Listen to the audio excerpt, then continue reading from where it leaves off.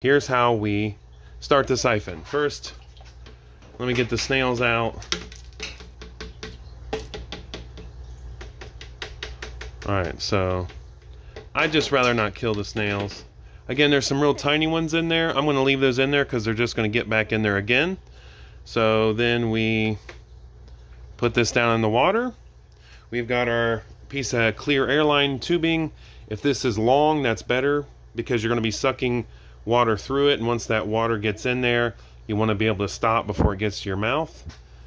We're going to tilt this sideways so all the air can travel up and be in one corner once you start filling it, and both ends of the siphon must be under that water level.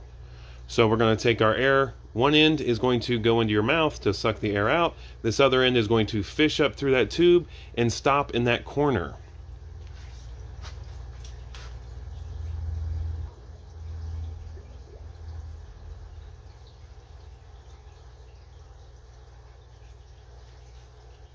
Alright, we are in the corner, and now I'm going to suck on this end, and I'm going to kind of move it around a little bit to make sure I get all of that air, while also watching to make sure I'm not sucking water out of the tank into my mouth.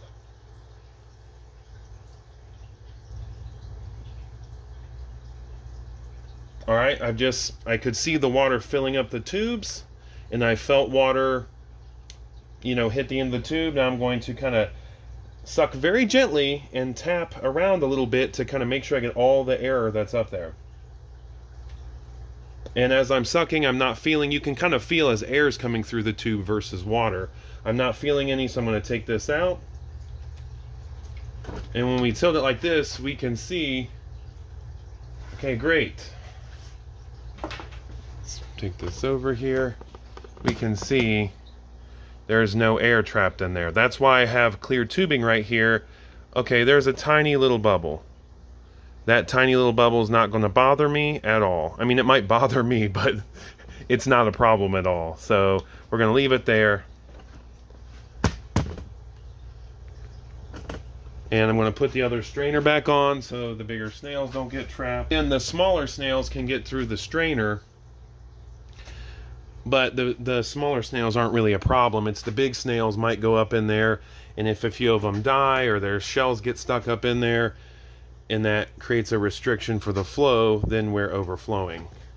So there we are. I hope that made sense or cleared up the questions. I had someone ask about it, how to start that siphon, and really that's an important part of that information. So again, you stick a piece of airline tubing up and suck the air out of it.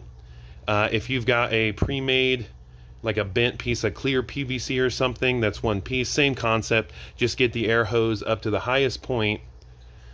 A couple more things about doing these airlifts. One benefit to having an airlift is, there's no pump in the system.